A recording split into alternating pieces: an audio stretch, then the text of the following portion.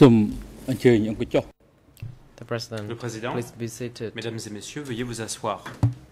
The court is now in session. Nous reprenons l'audience. We would like now to give the floor Nous souhaiterions to the à présent civil party lawyers inviter to les put co-avocats des groupes de questions partie to civile the witness. à poser leurs questions aux témoins. Civil party lawyers got 40 minutes to put questions to the L'ensemble des witness. co-avocats des groupes de partie floor is civile yours. disposent de 40 minutes de temps de parole. Oui, Monsieur le Président, je vous remercie de donner la parole aux avocats des parties civiles. J'entendrai la parole en premier lieu, d'abord pour le groupe numéro 3, et par la suite, le co-avocat du groupe numéro 4 prendra la parole pour continuer la suite de questions que nous avons en effet à poser dans le cadre du témoignage. Donc, je voudrais, comme première question à poser aux témoins, je voudrais en effet vous demander, d'abord je vous dis bonjour, Monsieur Chiem Suor, et je vous remercie de votre présence. Je sais que ce moment est certainement un moment qui est difficile pour vous.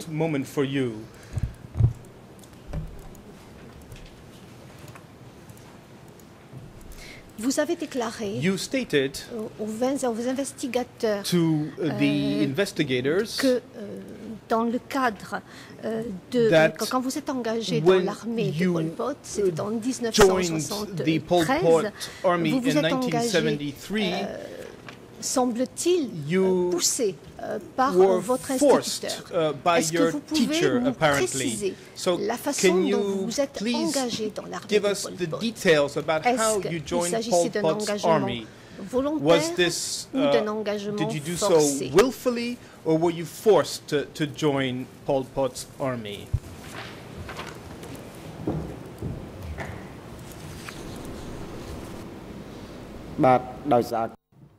Response, I was forced to join the army. J'ai été forcé de m'engager dans l'armée.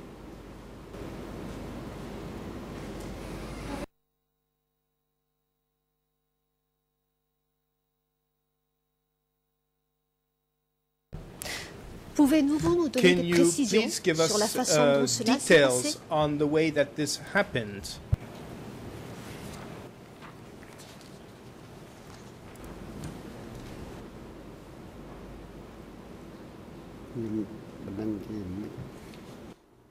Respond, could you please repeat the question? Puis-je vous demander de répéter la question?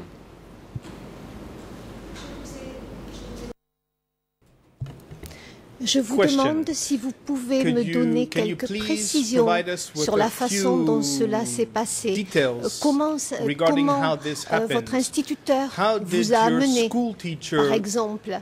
Est-ce que vous avez pu, est-ce que vous êtes parti sans voir vos parents? Comment cela s'est passé? Est-ce que vous pouvez nous donner quelques précisions? Could you please give us a few details about all of this?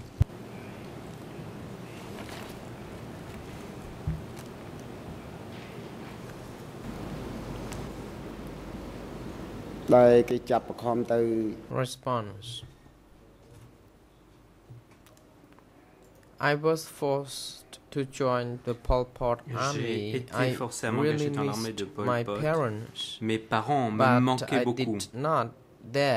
Mais je n'ai pas osé m'échapper,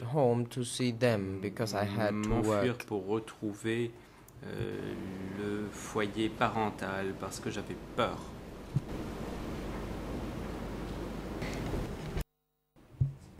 Merci, Monsieur Chiem Suor. Thank you, Mr. Chiem Suor. Vous avez suivi plus tard un entraînement au tir et au déminage. On vous a indiqué que cet entraînement vous préparait à combattre les Vietnamiens.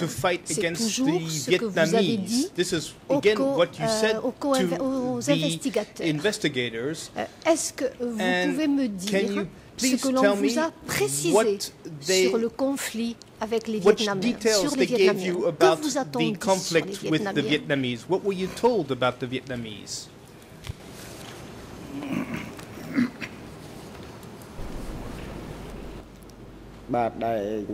Response. During the training in which I learned how to remove mines and to shoot guns, we were instructed to be able to know how to fight the Vietnamese. But after the trainings, we were not sent to fight the Vietnamese, but instead we were taken to work at S-21. Au lieu de cela, on nous a envoyés à S-21. Est-ce que vous savez si certains de votre groupe sont partis combattre les Vietnamiens? Went away to fight the Vietnamese.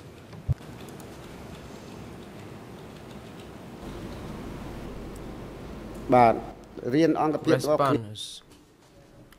Some of our people were segregated and they fought the Vietnamese while the other would be taken to work at S-21 like in my unit. Et d'autres, comme les personnes de mon unité, ont été envoyés à S-21 travailler.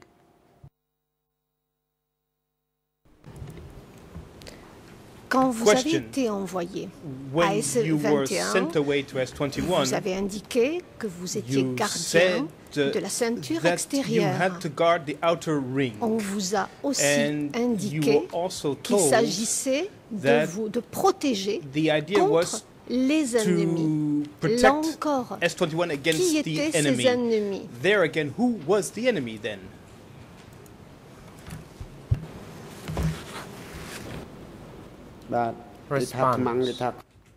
Réponse. We were asked to guard the Vietnamese enemies, but I never saw any Vietnamese enemies. They were all Cambodians. De garder contre les ennemis vietnamiens, mais il n'y a jamais eu d'ennemis vietnamiens. Il s'agissait de Cambodgiens. Je vous remercie, c'est en effet ce que vous aviez indiqué aux co-investigateurs. Vous nous avez tout à l'heure parlé des conditions dans lesquelles se déroulait votre travail. Vous effectuiez des tours de garde, mais vous plantiez aussi du manioc. Vous plantiez de quoi semble-t-il vous nourrir. Il s'agissait uniquement de la nourriture pour les gardiens, ou c'était aussi la nourriture que vous plantiez pour les prisonniers? Est-ce que vous savez quelque chose sur ça?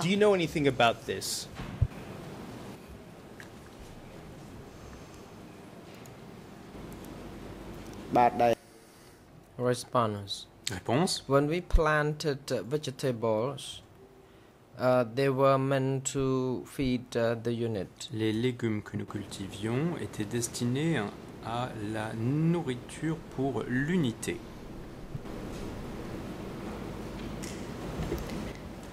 Je vous remercie. Pouvez-vous m'indiquer s'il existait une communication entre les gardiens de la ceinture extérieure et ceux de l'intérieur?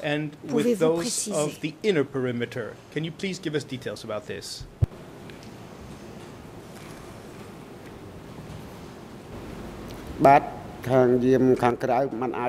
Response. People outside could not make any contact with the people inside. En contact avec les personnes à l'intérieur.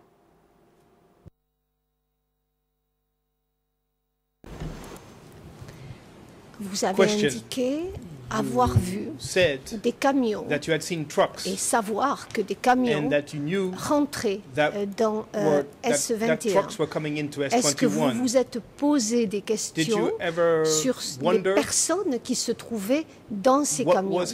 Pour vous, transportaient-ils des prisonniers ou transportaient-ils autre chose?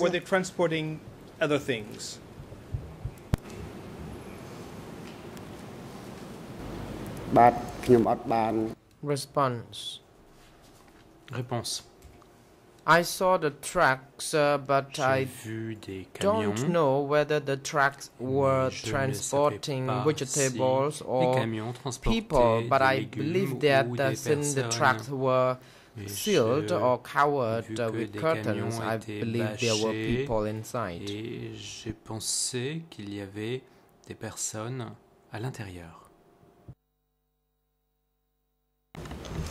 Vous pensiez qu'il y avait des personnes à l'intérieur parce qu'à ce moment-là, vous saviez que vous gardiez une prison. You knew that you were guarding a prison. Is that so?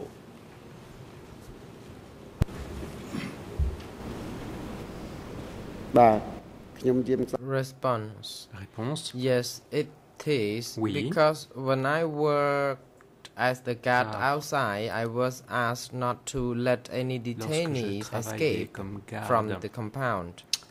Dans à la ceinture extérieure, on m'a donné l'ordre d'empêcher tout prisonnier de s'évader. Je vous remercie. Vous avez dit tout à l'heure que vous n'aviez pas assisté à des réunions avec douche. J'ai là ce que vous avez dit au co-investigateur à la cote D2212 00162789 en français. Je me permets de vous rappeler, Monsieur Chiem Suor, ce que vous avez indiqué. On vous a posé la question suivante. Quand vous étiez le gardien de l'extérieur, quelqu'un est-il venu vous enseigner la politique? Vous avez répondu. Il n'y avait que douche et or qui convoquaient les gardiens en réunion. Ils nous enseignaient la politique et nous donnaient des instructions sur les ennemis pour qu'ils ne s'enfuient pas. L'investigateur. Avez-vous vu douche en personne? Vous avez répondu. Oui. À chaque réunion. Que disait douche? Il parlait des ennemis. Pendant la garde, il ne faut pas dormir. Il ne faut pas somnoler. Il faut faire des efforts pour se construire soi-même. Si vous n'y arrivez pas, on vous mettait en prison. Enseignait-on autre chose? Non. Est-ce que vous pouvez confirmer cette déclaration?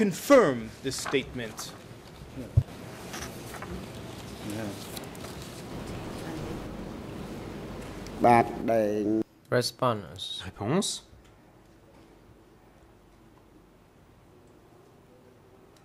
I did not partake in that political Je n'ai pas sessions participé à ces séances de formation politique. Or but Peng did instruct us on the political affairs, la personne qui menait ces réunions de nature rule politique. that each detainee had to be contained in the building, and that if anyone could escape, then we would be in place of those who escaped. Aucun prisonnier ne devait s'échapper, sinon nous-mêmes nous passerions au statut, nous serions nous-mêmes prisonniers.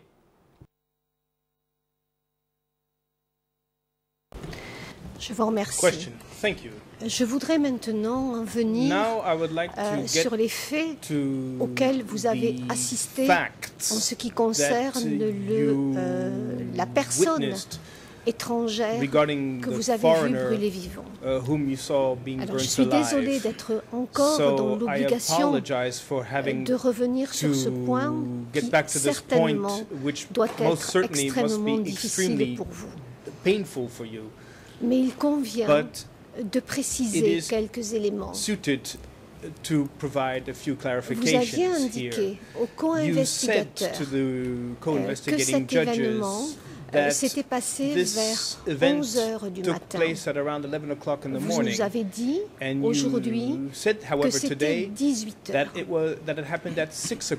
Afin d'essayer de vous rappeler véritablement à quel moment ces faits sont intervenus, est-ce que l'on pourrait envisager de reprendre les moments pendant lesquels vous faisiez véritablement des patrouilles parce que je n'ai pas très bien compris tout à l'heure. J'ai bien compris que vous aviez, qu'il y avait une différence entre le poste de lorsque vous étiez en faction, lorsque vous étiez en garde et que vous ne pouviez pas bouger, et lorsque vous étiez en patrouille. Vous avez indiqué que vous étiez en patrouille. Pouvez-vous nous dire exactement les heures de patrouille? At what time? What was the exact patrolling schedule? From what time to what time?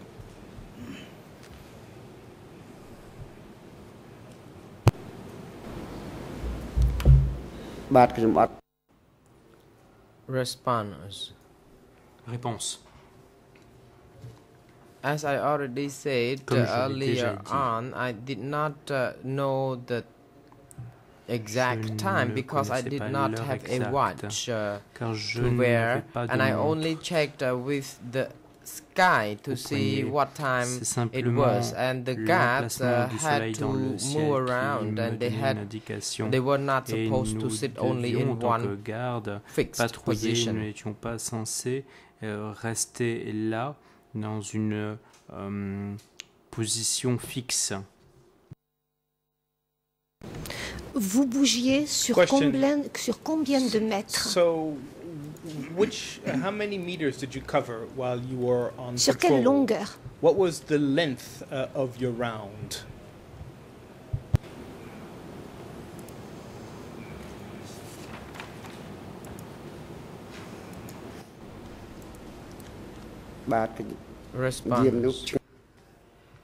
Réponse. I had to patrol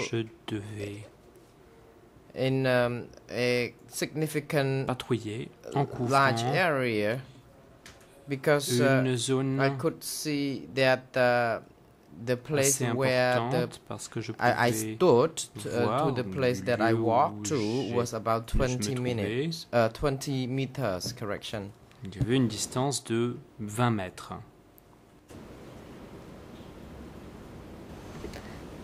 Vous avez indiqué tout à l'heure que vous vous repériez étant donné donc la position du soleil. Où était le soleil au moment où les faits se sont passés? So where was the sun at the moment when this burning event occurred?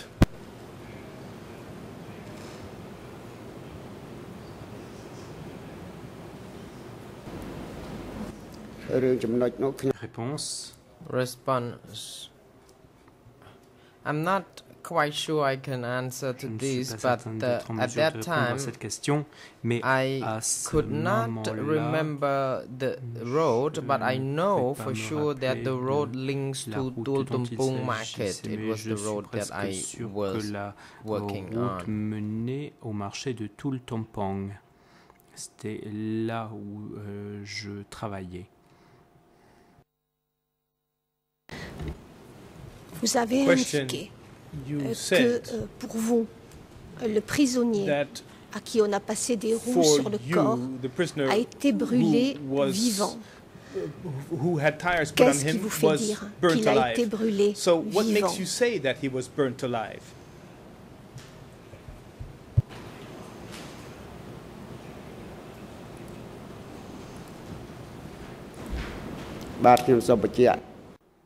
Réponse.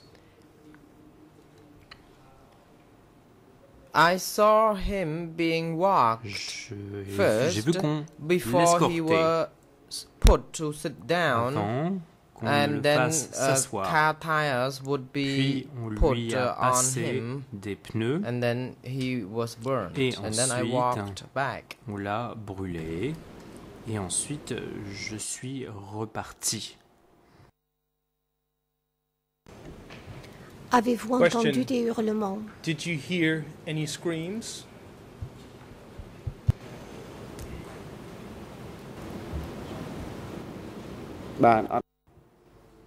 Response: No, I didn't. Non.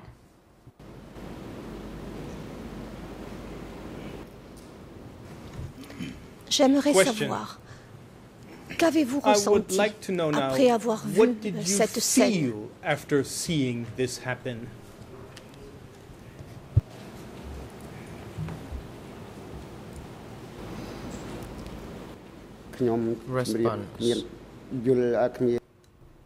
Réponse. I did not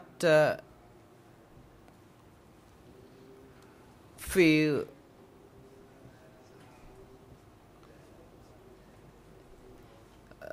anything, but I believe that at that time I was rather sympathetic for the person who was being burned alive.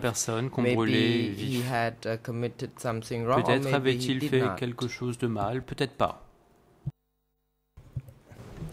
Et maintenant, que ressentez-vous lorsque vous pensez à cette scène-là?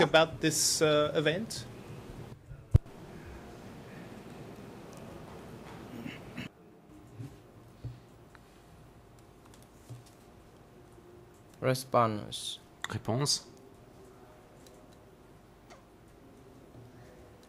I can feel that the person committed any wrongdoing would be burnt alive, and I would also see that one day, if I committed any wrongdoing, I would experience the same fate. Brûlée vive. Et je me disais que si un jour, moi aussi, je venais à commettre une erreur, eh bien, ce serait mon tour et je serais brûlé vif également. Je vous remercie, M. Chiem Suor. Je n'ai plus de questions. Je laisse la parole à avocat pour le groupe 4. I will let the civil party lawyer of group number 4 take the floor. Thank you.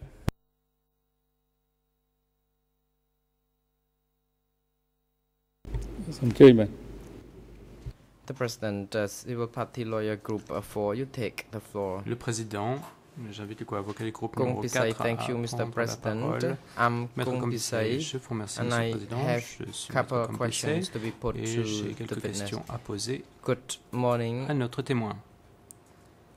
Bonjour. Your Honors, and good Bonjour, morning, Madame et Mr. Messieurs les Chiem juges. Suor. Bonjour, Monsieur Chiem Suor. I only have 3 Je n'ai questions, que 3 questions à vous poser. which I need to seek clarification Il s'agit là from you. The questions have already been put to you by the judges, but I just need clarification. You said that Chan posées, mais mes questions portent sur certains you aspects. from Vous avez dit que Chan your place.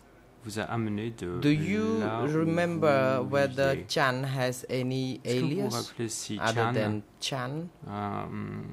Cette personne a un alias, un autre nom? No, I don't. I only learned Réponse. that he was called Ce Chan. que je savais, c'est qu'il s'appelait Chan. Question. Do you know whether that person Savez-vous si cette personne earned any rank or status in the S21? occupait un rang ou avait une fonction Response. particulière à S21? I believe that Chan and Peng Je pense were que Chang et Pen the lower than Deutsch. étaient en dessous de Duc dans la hiérarchie. Question. You said the chief of your unit was Question, vous avez dit Hong, que who Hong was était arrested chef and de votre detained unité. at Celui-ci a S21. été arrêté You et said détenu à S21. Vous avez dit Kyo Po, Kyo Pao, who was the brother qui of était le Hong, frère de Hong,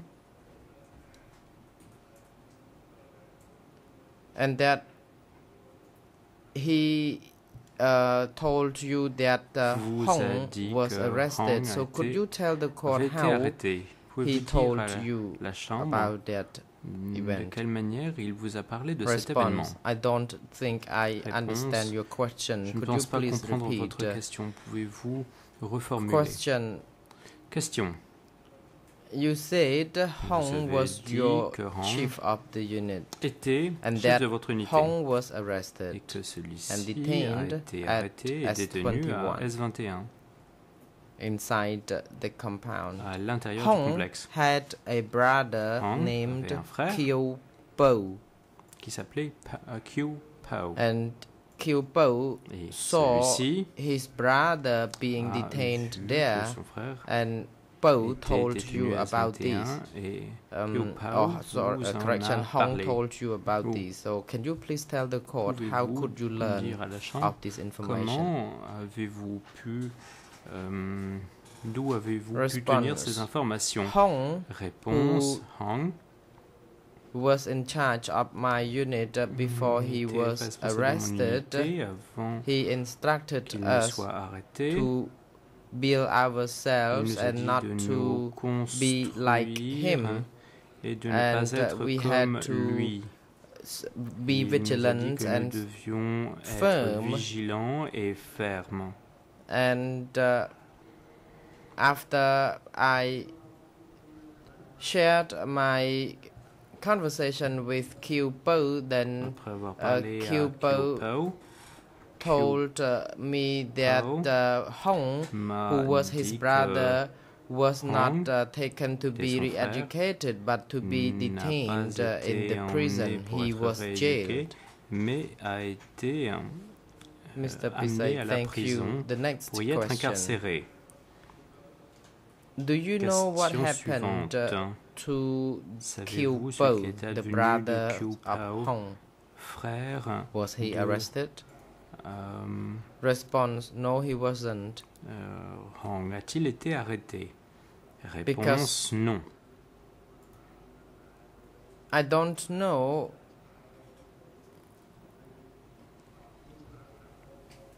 Because I think Po did not tell anyone that Hong was his brother, otherwise he would have been jailed. Because the Khmer Rouge slogan reads that to dig grass you have to root out its to root it up or something like that. So I think in that time, if anyone implicated, the rest would be arrested. Proche de la personne arrêtée doivent être arrêtés. Maître Compissé, je vous remercie.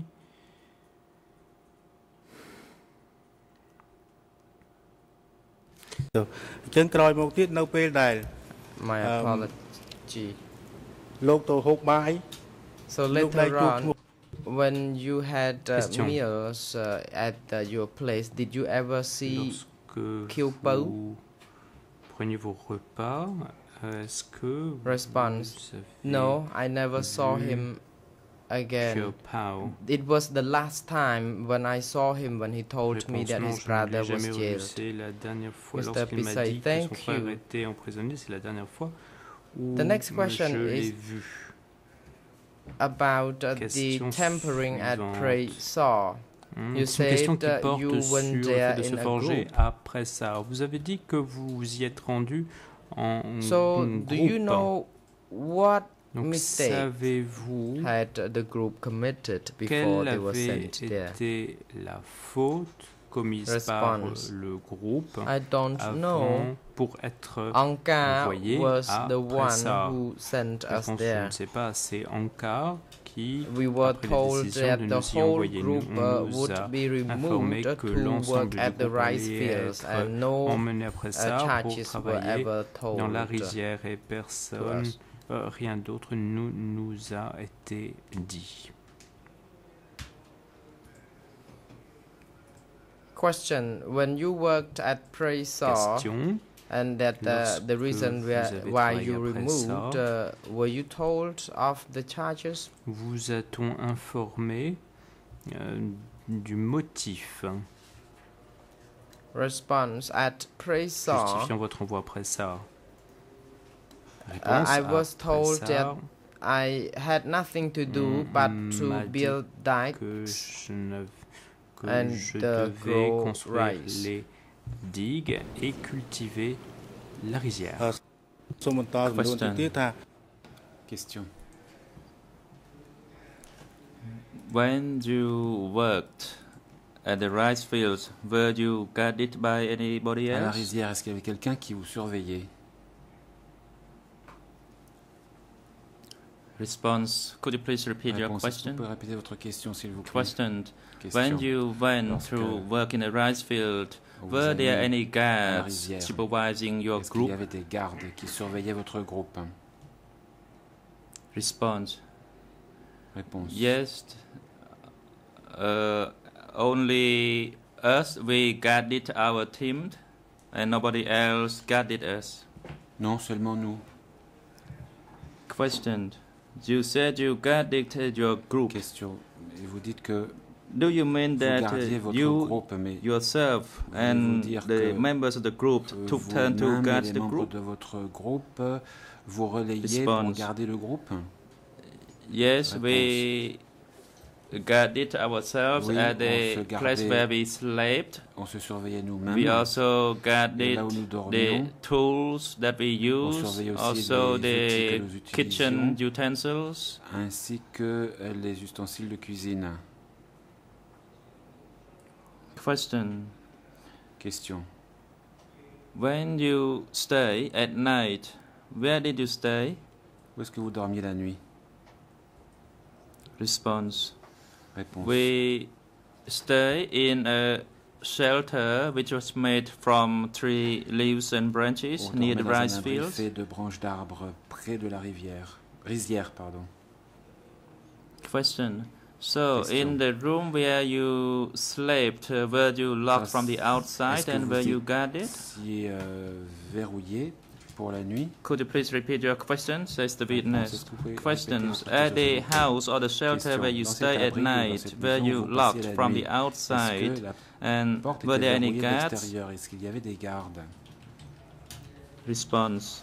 There was no lock. Actually, the house or the shelter, there was no wall. We slept on the hammock under that shelter. Mr. President, I do not have any more questions for this witness. Monsieur le Président, j'ai terminé avec mes questions aux témoins. Dear President. Président. Next, I would like to give the floor to the Defense Counsel. C'est le tour de la défense maintenant de poser des questions aux témoins. To this witness. Maître, je vous en prie. Mr. Casserwood. Thank you, Mr. President. Merci, Monsieur le Président. Dear honest. Good morning, ladies and gentlemen. Bonjour, Mesdames, Messieurs les juges. Mr. Suor, Monsieur at S21, where you worked, S21, did you ever know any senior leadership who had the right to issue order to Dutch or to S21? Qui avait le pouvoir de donner des ordres à Duke ou à quelqu'un d'autre à S21? Regarding the top level above Dutch, I didn't know. Au-dessus de Duke, je ne sais pas.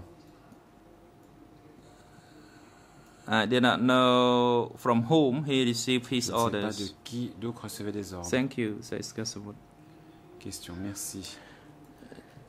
Regarding the time that you work at S21, did you ever see or hear that Dutch tortured or killed any prisoner? Est-ce que vous avez jamais vu Duke torturer ou tuer quelqu'un, ou est-ce que vous avez entendu dire qu'il l'avait fait? Réponse.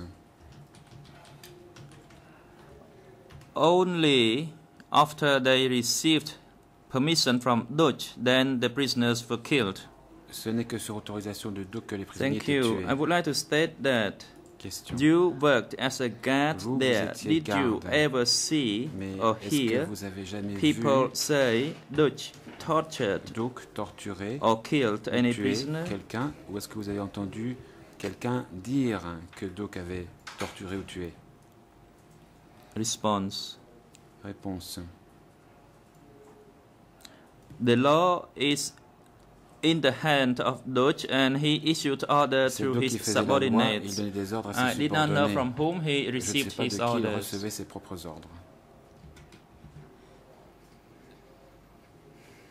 He issued orders to his subordinates to torture or kill the prisoners, but I myself never saw him torture or kill any prisoner.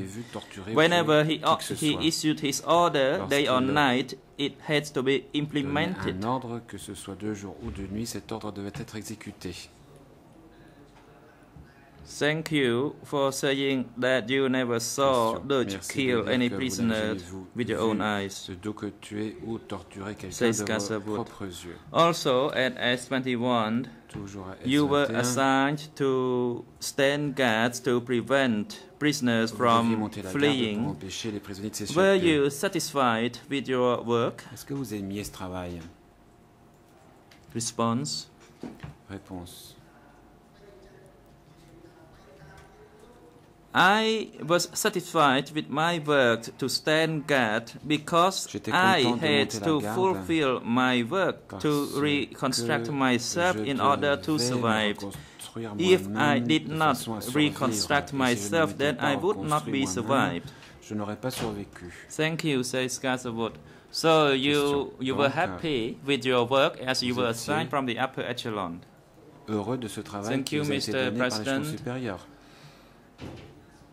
I would like my co-counsel to ask question.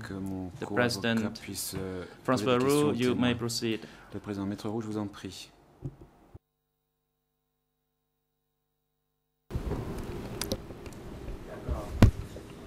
Merci, Monsieur le Président. Thank you, Mr. President. Bonjour, Monsieur le témoin.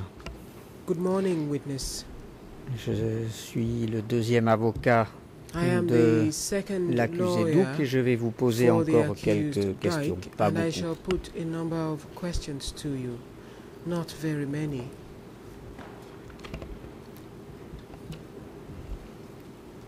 Monsieur le témoin, est-ce que vous avez connu Him Hoi? Did you know Him Hoi?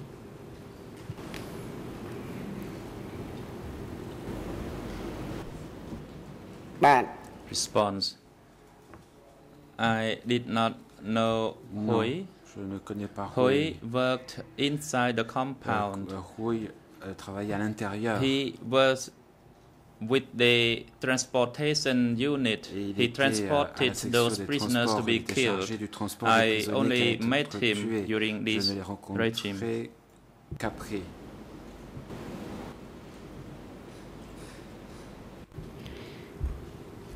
Vous dites vous l'avez rencontré après, à quel endroit? Afterwards, where was this?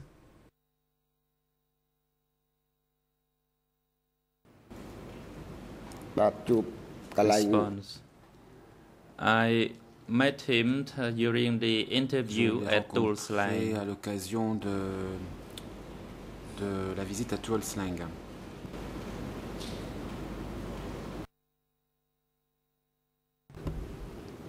De quelle visite vous parlez, monsieur le témoin? Question. What visit are you referring to, witness?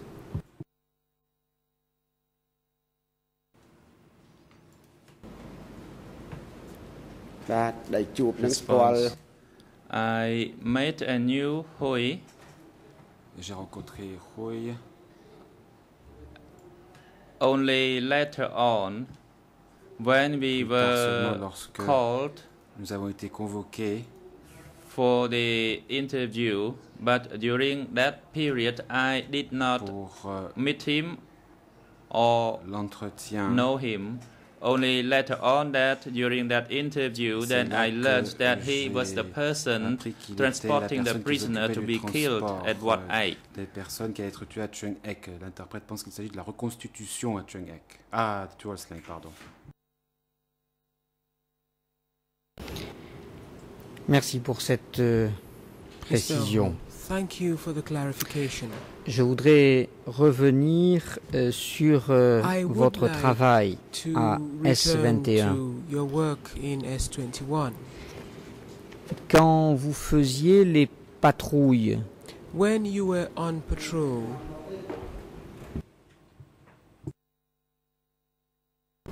vous voulez dire quelque chose, mais il faut que votre micro soit allumé. Dites-moi. You want to say something, but you have to have your microphone on. Please go on.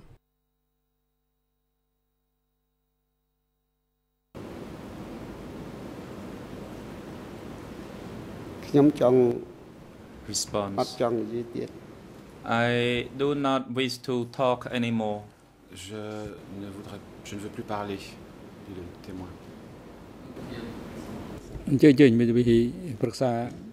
The President, the counsel for the witness, you may proceed. L'avocat du témoin, je vous en prie. The President, Mr. President, I would like to consult with my witness, with my client. The President, you may proceed. Parler à mon client, si vous le voulez bien. Le président, je vous en prie.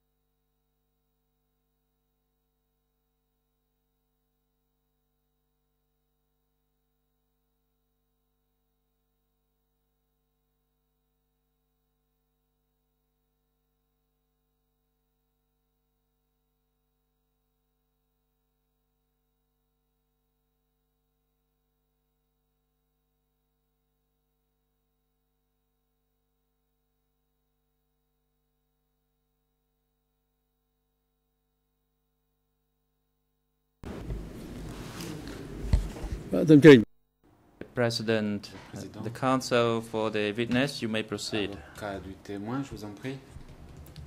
Counsel, thank you, Mr. President. Oui, merci, Monsieur le Président. The witness cannot actually follow the interpretation because of his feeling. Please speak slowly, and the question shall be short so that he can understand and can respond accordingly.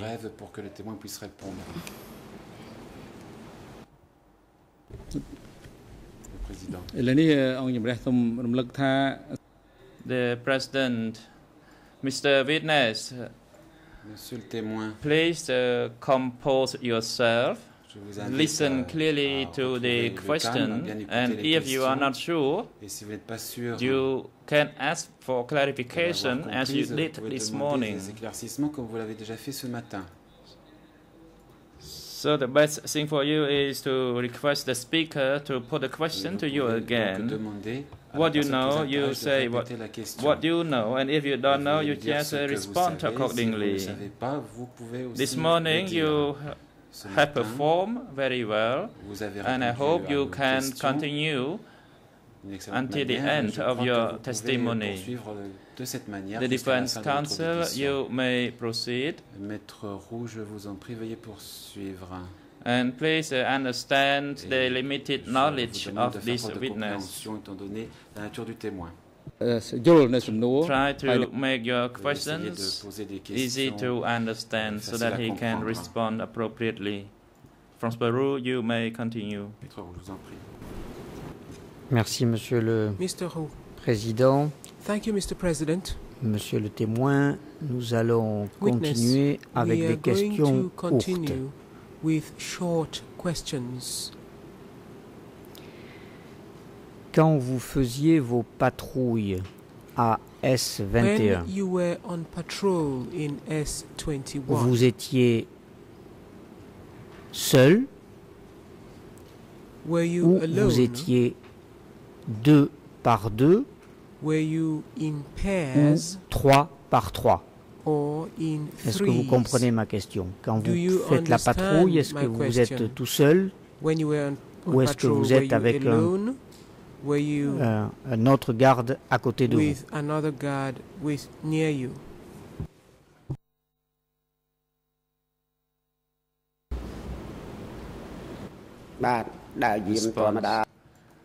Usually on patrol, en général, we worked in pair or sometimes 3 persons according to the shift.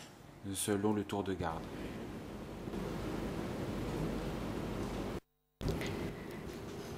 Merci. Mr. Hu, thank you. Quand vous avez vu l'événement avec l'étranger qu'on a brûlé. Vous étiez seul ou il y avait d'autres gardes avec vous? Were you alone or were there other guards with you?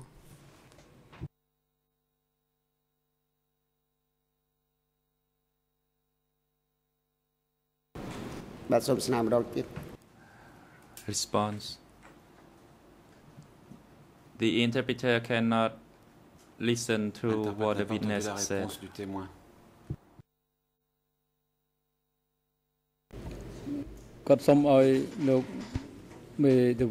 The President,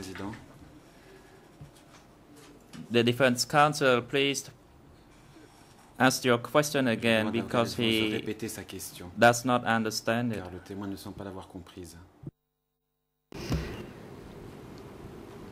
Monsieur le témoin, quand vous avez vu l'événement que vous nous avez raconté avec l'étranger, vous étiez seul en patrouille ou vous aviez un garde ou deux gardes avec vous? Or two guards with you?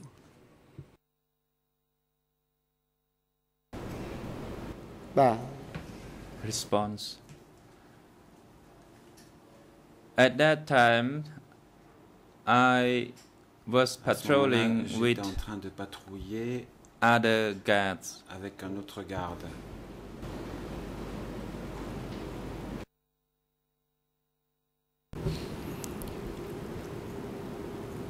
Vous vous souvenez comment s'appelait cet autre garde? Question. Do you remember what the other guard was called?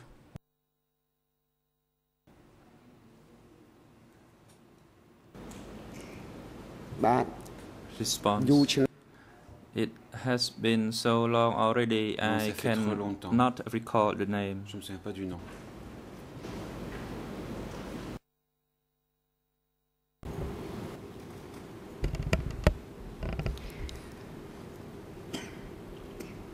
Alors, vous avez dit que vous ne portiez pas de montre, mais j'aimerais que vous nous rappeliez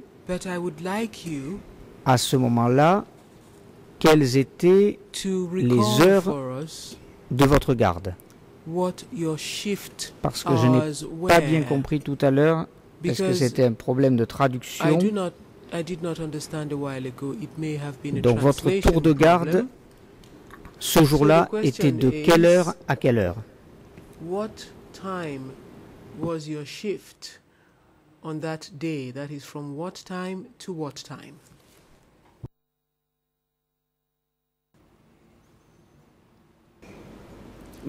Response. My shift started from 6 p.m. until 12 a.m. jusqu'à minuit.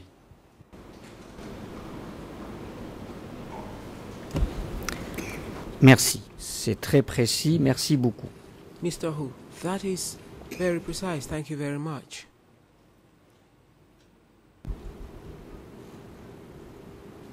La scène à laquelle vous assistez, vous avez dit que vous n'avez pas vu la fin parce que c'est le moment où vous avez été relevé, c'est bien exact. Because this was when you ended your shift. Is that correct?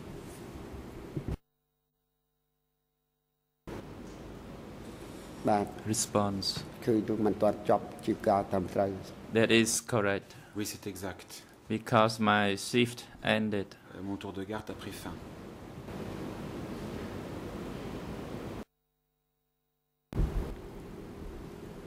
Donc, je peux conclure que la scène se passe pendant la nuit. C'est bien exact. Is that correct?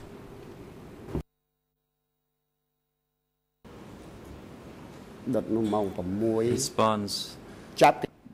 The burning started around 6 p.m.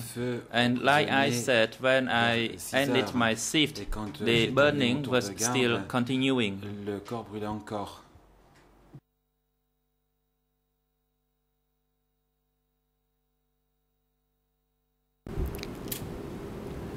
D'accord. Donc, quand vous voyez la scène, c'est au début de votre tour de garde. C'est bien ça? You witnessed this scene at the beginning of your shift. Is that correct?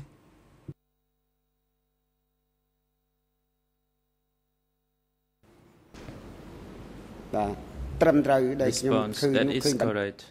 Oui, I saw the prisoner being walked, and later on he was burnt. That was at the beginning of my shift. C'était au début de mon tour de garde. Merci. Et vous avez dit tout à l'heure que c'était vers la route qui mène à Tultumpong, c'est ça? Around the road leading to Tultumpong. Is that correct?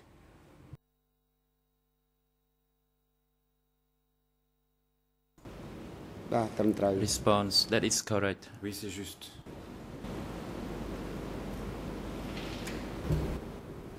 Est-ce que c'est ce qu'on appelle la route nationale? Question. Is that what is referred to as the national road?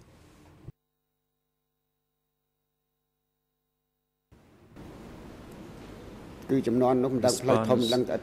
At that time, I did not know what it was referred to. It was the road leading to Tultumpong. Mais c'est la rue qui mène à Tultumpong.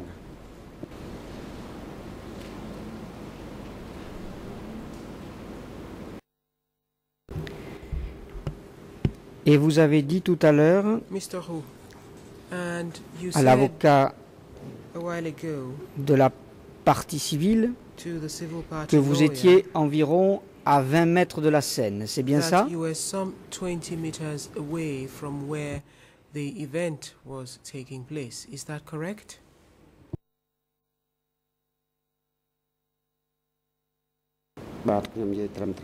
Response, that is correct. Oui, oui, c'est juste. Et vous avez dit également à l'avocate que vous n'avez pas entendu de hurlement. C'est bien cela?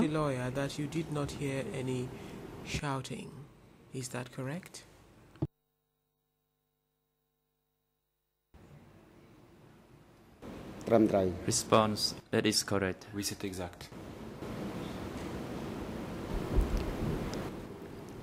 Je vous remercie, Monsieur le témoin. Monsieur le Président, je n'ai pas d'autres questions.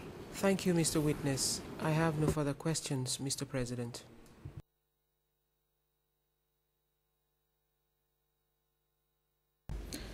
The President,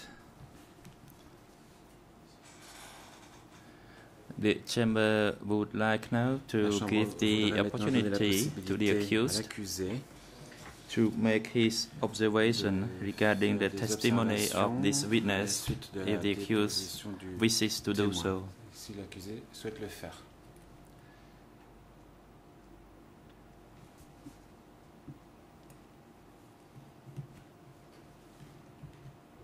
The accused, Mr. President. L'accusé. I have been waiting for this witness. Monsieur le Président, j'attendais la comparution de ce in témoin order to respond to the complaint by Amil, the civil party, because I am still not clear on certain things. Je suis toujours pas sûr de comprendre certains éléments.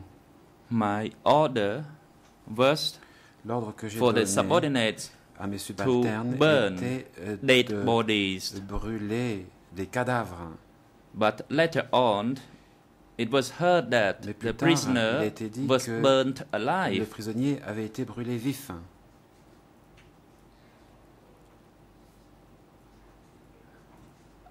And during the questionings in the chamber, especially in the testimony of Comrade Hoi, it seems to be clearer than the rest. Qui était plus clair que les autres sur ce point. Because he and his group was responsible for smashing, but he did not describe in details. Probably he was afraid of self-incriminate. And regarding whether the prisoner was burnt alive or not, Comrade Khan said Suor told him, and if we want to make certain, then we should go and ask Suor. That was what said by Prakon.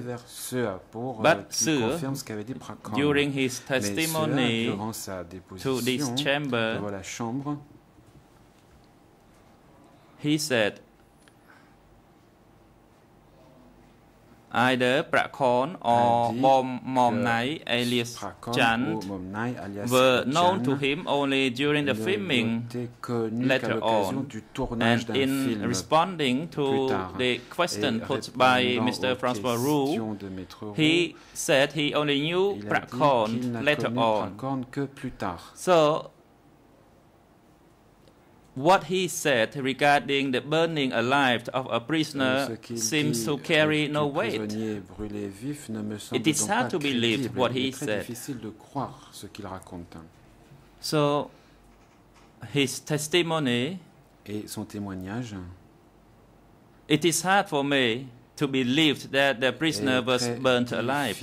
I still believe the testimony of Comrade Hoi, because I still believed nobody dared to violate my order, because it was absolute.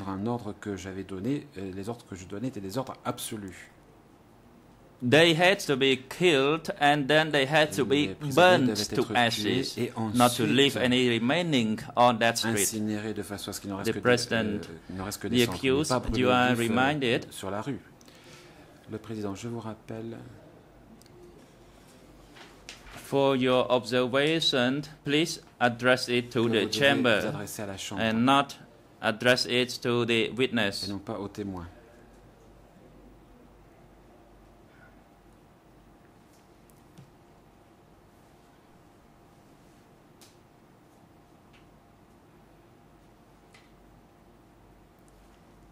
The accused. L'accusé. I am speaking to the chamber, Your Honor, although I looked into the other direction. In conclusion, I still do not believe that my order was violated by Comrade Ho, because as far as I know, nobody dared to violate my order.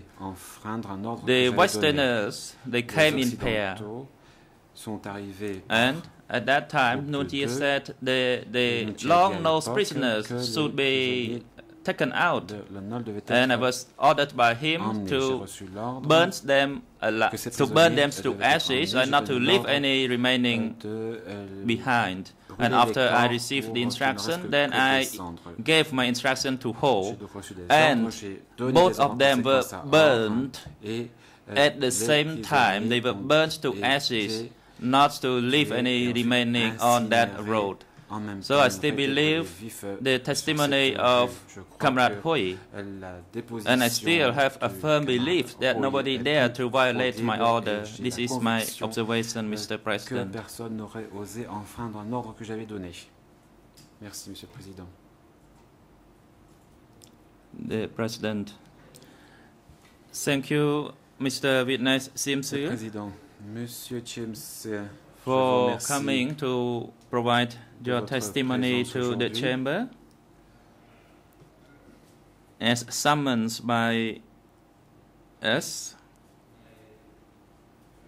Et de votre déposition en tant que témoin convoqué par la Chambre. And the hearing of your testimony has come to an end now. Prend maintenant fin. And indeed, the Chamber acknowledges the challenges and difficulties that you faced in providing your testimony, in responding to the several questions put to you by the Chamber and the parties to the proceedings.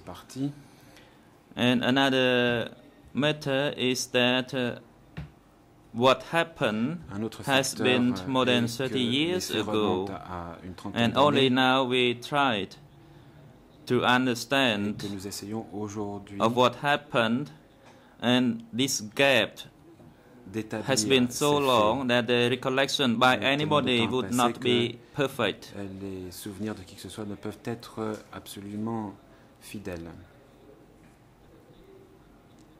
And it is also based on the individual knowledge of understanding of the facts of the situation that happened at that time. With limited knowledge or understanding, then it would be difficult to describe those events after a long period of time, like in your case. Comme dans votre cas.